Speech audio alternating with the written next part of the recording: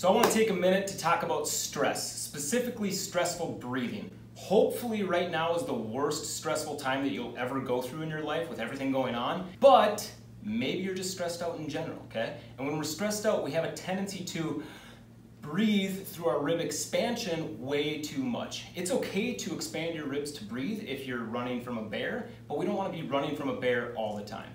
Optimal breathing patterns comes from your diaphragm going down into your guts, thus sucking air into your lungs by creating a vacuum. Okay, that accounts for about 80 to 90% of your total oxygen uptake. That's awesome, which leaves about 10 to 20% of that oxygen uptake being available by your ribs expanding to create more space for your lungs.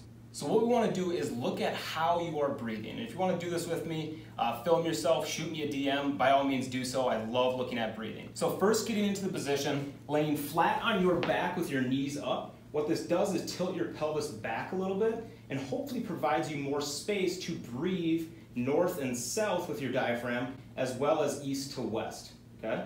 So then what we want to do is place a hand on your chest and a hand on your belly. And I just like telling people to take 3 slightly larger than normal breaths. If I take a big breath, I should be filling my lungs up with my rib cage because it's a big breath. I'm trying to get that last little 10 to 20%. A slightly larger than normal breath should only be using my diaphragm still. So with that hand on my chest and a hand on my belly, I just get a little feedback of what's moving most and first and everything else, whether it's my belly or my diaphragm or my chest, aka my rib cage, okay? So again, 80–90% of your oxygen uptake comes through that diaphragm creating a vacuum. I want your belly hand rising first and most versus your chest hand rising least and hopefully last. So we're trying to get that 10 to 20% last, if anything, okay? So an aberrant breathing pattern or a bad breathing pattern would look something like this, where we get that chest hand rising first and most, and my belly hand didn't do anything. Whereas a optimal breathing pattern or a more efficient breathing pattern that's going to allow for more oxygen uptake is going to look something like this.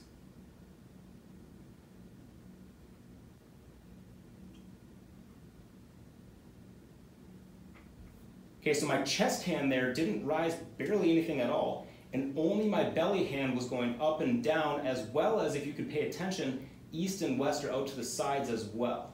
We want to start your breathing patterns going north to south. I like seeing people being able to distend their belly to get that diaphragm coming down, sucking air into your lungs, perfect, awesomeness.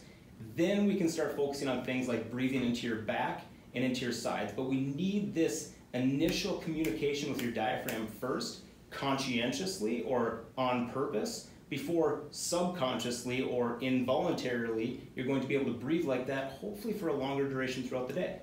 So there you guys have it. Hopefully that allows you to look at breathing with a little bit more simplistic terms and simplistic ideas of, is it more of my chest or is it my belly? And again, we want more belly or diaphragmatic breathing.